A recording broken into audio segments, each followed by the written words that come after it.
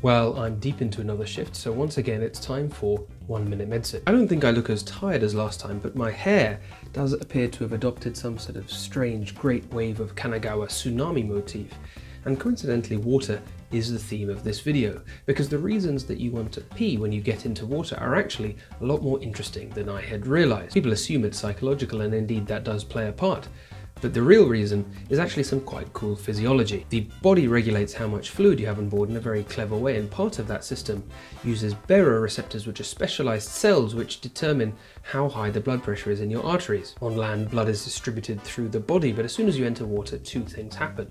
Number one, the hydrostatic pressure of the water just pushes on your arms and legs, squeezing blood from your extremities towards your trunk, a bit like those sexy stockings you have to wear in hospital. And number two, the coldness of the water causes the blood vessels in your arms and legs to contract. Blood is a good way to lose heat, so the body restricts the amount of blood going to your extremities and preserves heat, but also directs blood towards the center of your body. So the body interprets this sudden elevation in pressure of the baroreceptors as an increase in circulating blood volume, and in an attempt to compensate, tells you to take a tinkle.